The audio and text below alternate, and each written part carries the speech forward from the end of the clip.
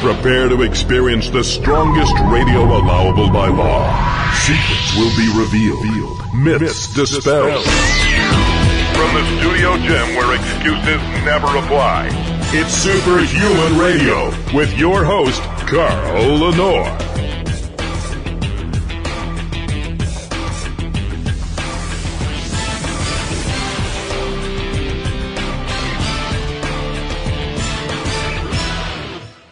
This is Science for Humans with Dr. Jeff Galini.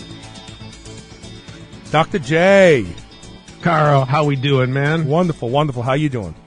Pretty good.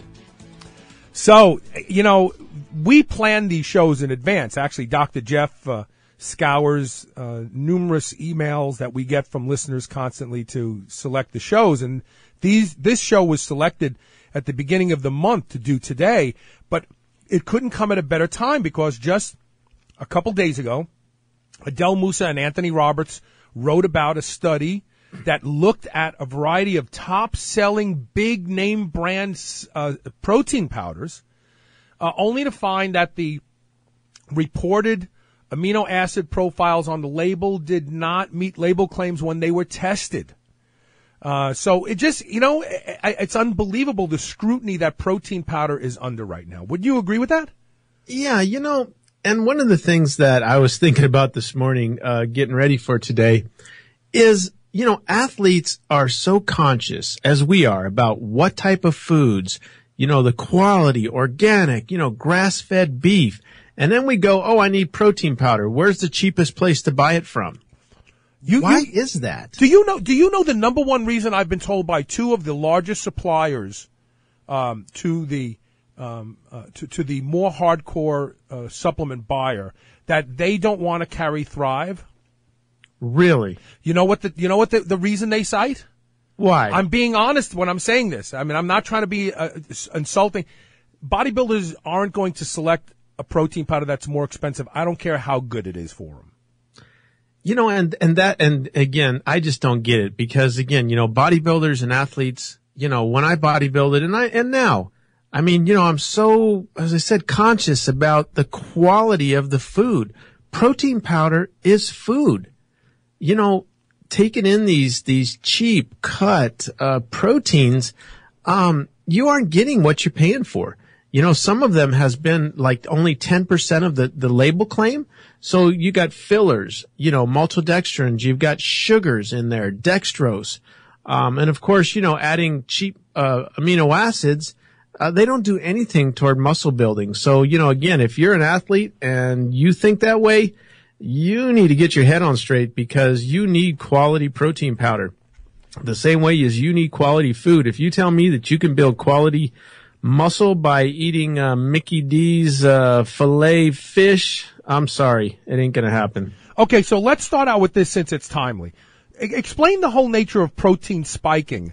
They use specific amino acids that when those protein samples are tested using the standard test analysis approach, which is they burn the protein and look at the residue that's left over, they can actually hide how much protein is in that sample. What are the amino acids that they use for spiking specifically?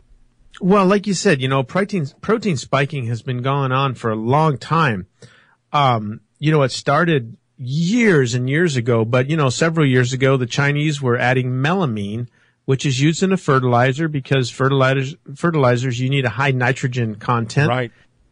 Same thing with amino acids. They have a high nitrogen content. So when we're talking about putting in amino acids, we're talking about the cheapest ones, and typically glycine, or taurine. Now, that doesn't mean that those amino acids are no good. Those amino acids are good when used as an amino acid or an amino acid supplement. But will glycine build muscle? Will taurine build muscle? No, it's not a complete protein source. So what happens is when you run these Kydell tests, essentially you burn the protein and you test the nitrogen content. Anything that contains nitrogen can be put in there, and you then have to assume that, okay, it's supposed to be a protein powder. I have nitrogen. That equals high quality protein. But the people that were spiking these products are intelligent. They know that these things will test out that way. So what started to happen is we started to use different types of analysis to actually look at the amino acid profile. We know what the amino acid profile for whey, for milk, for egg, looks like. So when you get a profile and you see that the glycine content is, 700 times out of proportion, spiked. Right. It doesn't occur that way naturally. Right. But for the most part, you can look at these protein powders, Carl, and you can see these crystals, floating in the powder. Well, what is that? Right. I'm trying to actually find a kitchen screen that people can just go buy these, try to screen it out, and if they get white crystals, shouldn't be in their protein. Not a protein powder. The only exception to that when we talk about Thrive is Thrive does have additional amino acids, free-form amino acids added to it. So but that's different. No, I know. I just want to make sure somebody doesn't go, wait a minute, there's crystals in Thrive. No, we intend those to be in there. No. When you add amino acids like we did to Thrive, there's a reason behind it. But guess what? That's not part of the protein claim. Right. You will see those amino acids quantified with how many milligrams of each one, and there's a reason why those are in there. But we're talking about when those amino acids are not on the label and they're trying to incorporate them as part of the label claim. Now, in China or Canada, it's rampant. Every one of the proteins in Canada are spiked. Every protein in Europe. And the reason is they don't test over there. They don't care.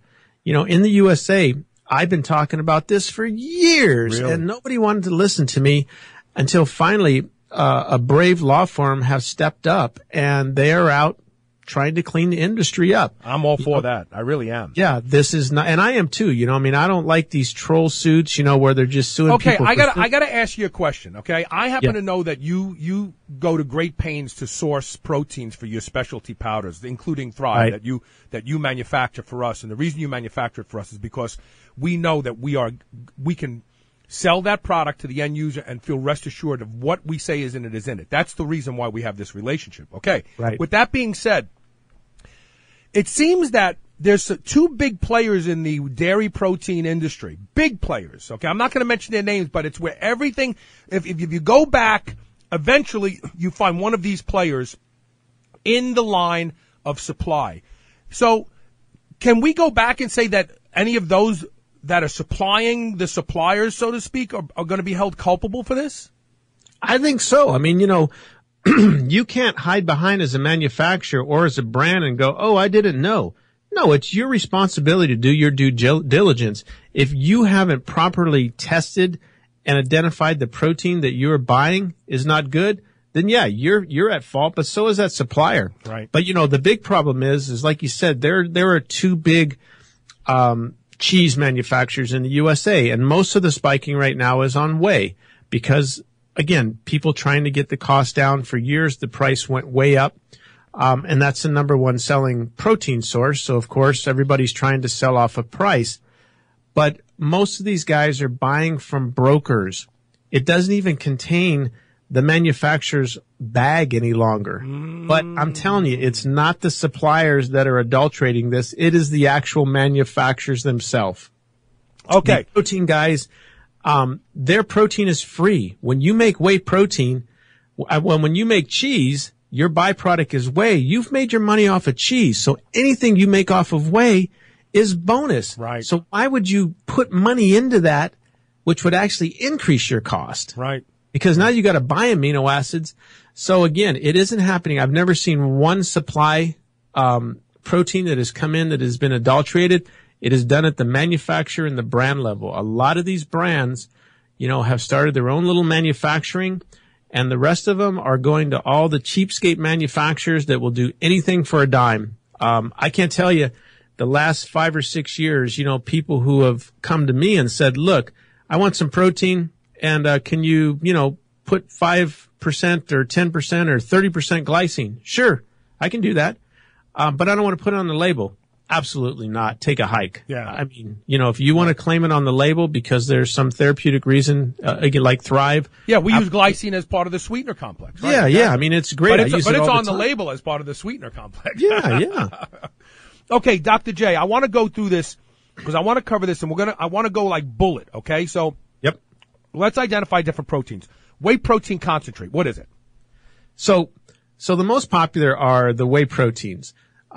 Whey protein is a byproduct. When you make cheese, you got the curds in the whey. The curds go toward the cheese processing. The whey is useless in cheese manufacturing. So what happens is you now filter that. Whey contains a lot of lactose, a lot of fat, and some protein, typically about 12% protein. When it goes through that filtration process, basically we're filtering everything out, and we are trying to get the protein on a concentrate up to about 75 to 80%. Anything over 34% is actually considered a concentrate by USDA standards. Now you've got a liquid whey that's about 80%. You've got to dry it. So there's a variety of ways that you dry that whey into a powder, and now you have a whey concentrate.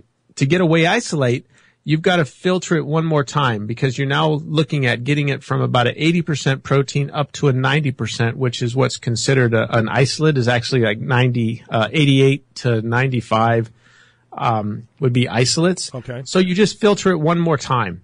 But that's where whey, any type of whey comes from.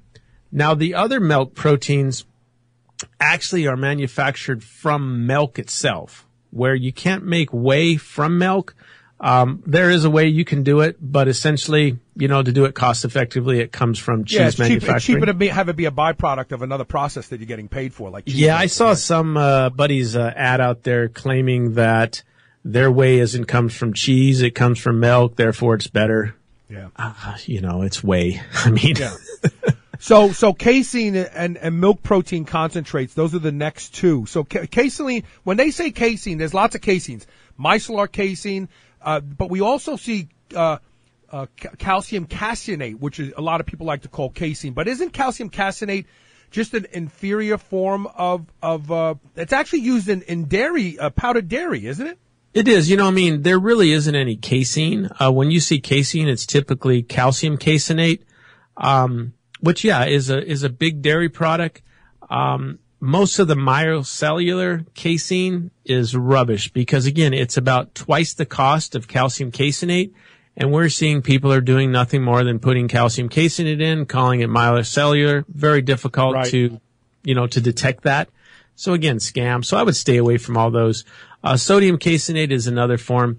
Now, those are just very slow absorbing proteins. Milk protein concentrates and isolate are a little bit faster absorbing than casein, but not as quick as your whey proteins and your whey protein isolates. Typically, a whey protein isolate is absorbed within about an hour. A concentrate is about 2 hours, so they're very quickly absorbed.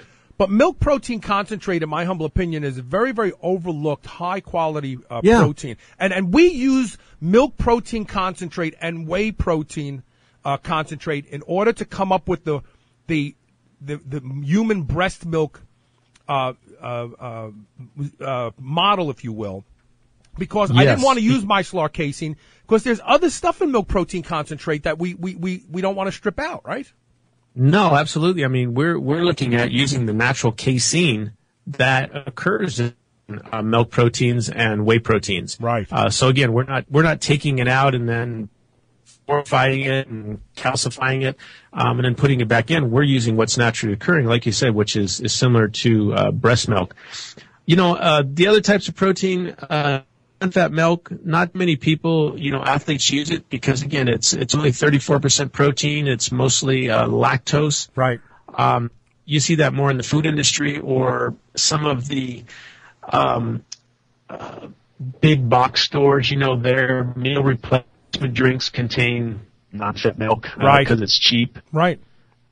Is that just the powdered milk that our mothers used to buy from Carnation when milk supplies were being challenged? Yep. Wow. It's just non-fat milk. You dry it, and now you got a powder. So, yeah, it's Carnation instant milk. And it's interesting because you can still buy Carnation milk off the grocery store shelf for a fraction of the price that these other guys are mixing some vitamins and some carbohydrates and sugar and then selling you as a meal replacement. An MRP, I know. Isn't that funny? Listen, I'm not going to mention the brands. I want to take a break. And when we come back, I'd like to talk about some of the other players. Let's talk about egg. Let's talk about vegan proteins as well and anything else that fits into this mix. This is a perfect time to have this discussion. Dr. Jeff Galini, a man who knows the insides and outside of this industry for well over 30 years. So what he's telling you is true, folks. Stay tuned.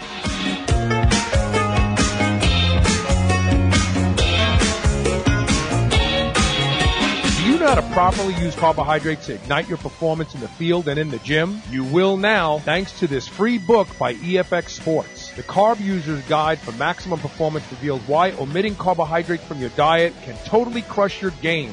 Ever wonder how many grams you need for your specific sport? Not anymore. We give you the critical number you need to dominate your competition. You'll even discover the super carb that's taking the athletic world by storm. You must try it to believe it. Go to getcarbolin.com/carb guide today and get your copy absolutely free. Once again, it's getkarbolin.com/CARBGUIDE. 4.6 million years of evolution gave us the blueprint for the perfect protein supplement for humans. So why do all protein supplement manufacturers ignore it?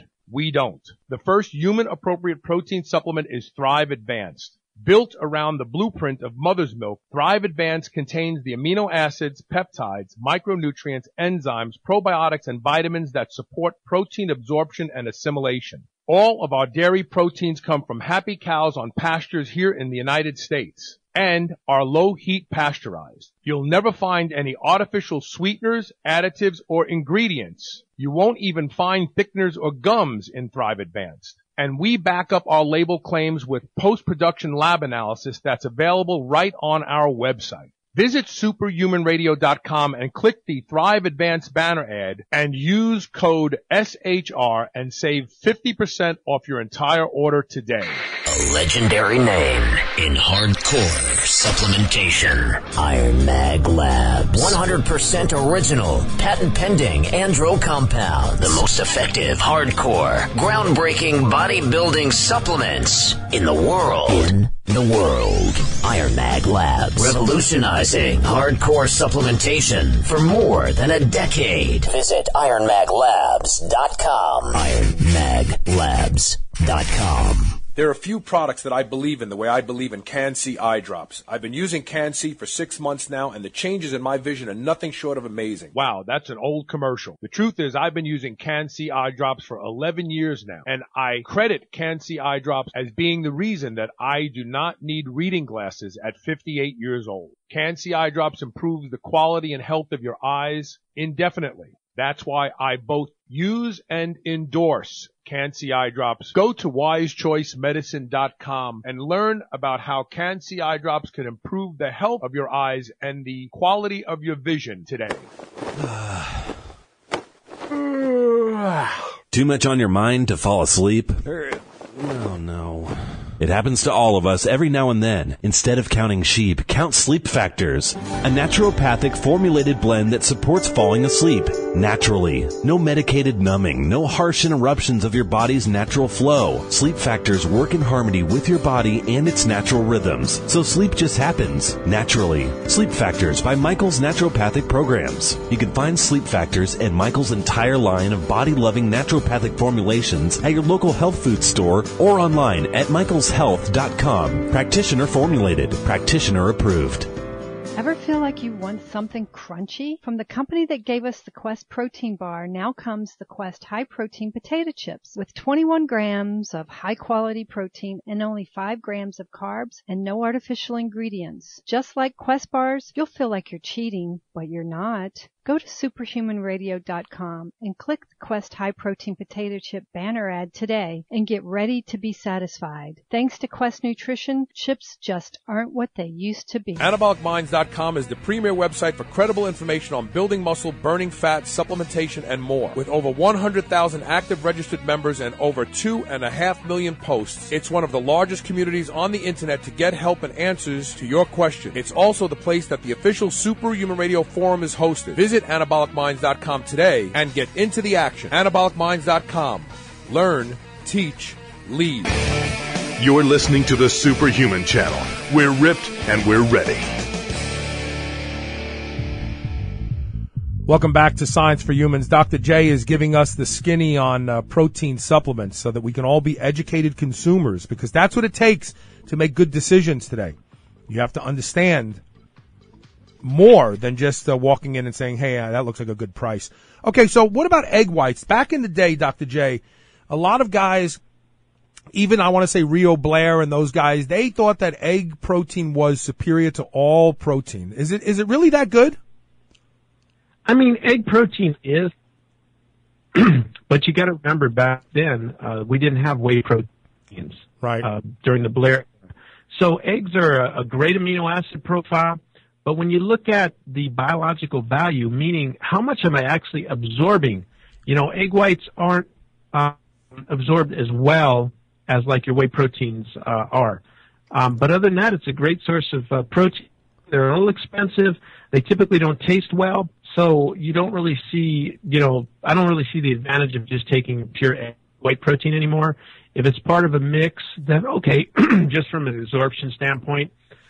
But other than that, you don't see it much anymore. So would you consider egg white protein a slow protein, like more like a casein, or do you see it as a fast protein, more like a whey?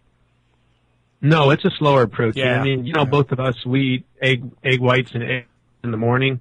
So again, it's a slower protein. So again, if you're looking for something a little bit slower absorption, that's great. Just remember, it's about maybe half of the biological value as a whey protein. So sometimes you have to use a little bit more to get the same types of effects. Okay, so now the next one is a controversial one, and that is soy protein. And the reason I say it's controversial is this. I've been told that back in the day when soy protein first hit the market, again, guys like Rio Blair and the folks over at what's that, the place that was in Pennsylvania, where the AAU came from.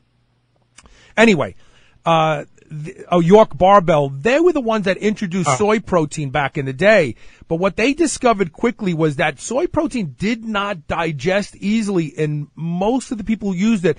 And it was only later on that we discovered that the enzyme trypsin, Trypsin, is required as a protease enzyme to break down soy protein. A large portion of our population does not produce trypsin.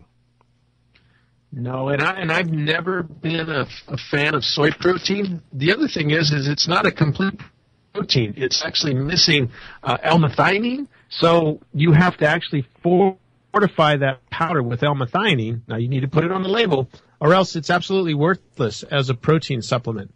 But the other thing is because of the isoflavones, I know a lot of guys who have, I'm not going to say they got gynecomastia from protein, but it surely didn't help their situation. And that's an important distinction. So there's a group of people who are thinking right now, yeah, but we've just learned that high methionine levels seem to be what's linked to the progressive aging effects of a high protein diet.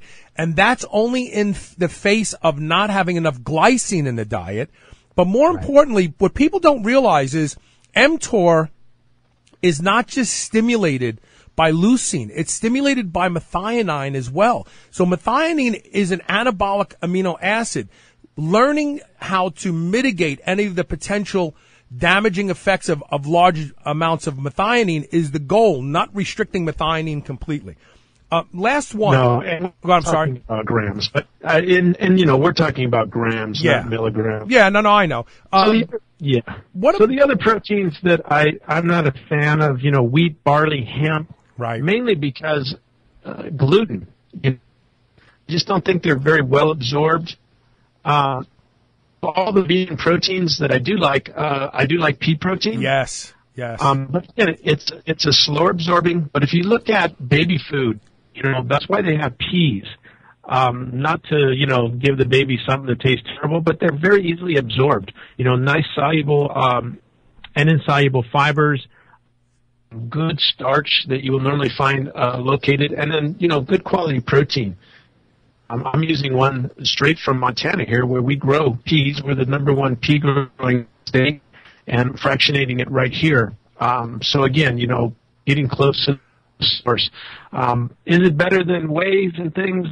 No, it's a different type of protein. Right. And, if you take anything from this, none of these proteins are really better than the next, so you can't say whey is the best of all. It depends on what you're trying to do with it.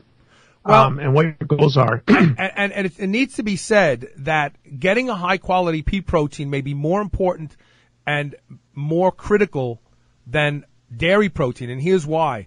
Just this morning, one of the boards that I belong to, a woman posted that her son, who's a football player, started using 200 grams of pea protein a day, vegan protein a day. It was predominantly pea. And he is now in the hospital with a problem with his liver. And you know why? You know what?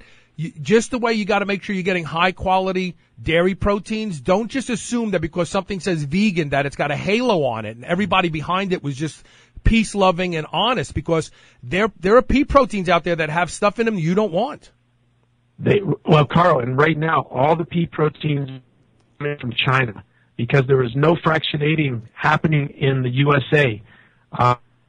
Canada and North Dakota are doing some 50% fractionation for the animal industry, but all of the human stuff, China's buying our peas. They're doing the processing. It's coming back over just pure rubbish, impurities, heavy metals, because their water and their quality control. That's why that kid was in the hospital. So even though I have pea protein, I don't use it because right now what's on the market is all coming out of China and it's very low quality. Okay, so there's the summary of the discussion on protein, and this was a fantastic discussion. I want to thank you so much, Jeff, because this really was needed for everybody who buys protein powder. Absolutely. So make sure, again, don't go buy the cheapest. Things like Thrive Protein or EFX Sports NF Pro.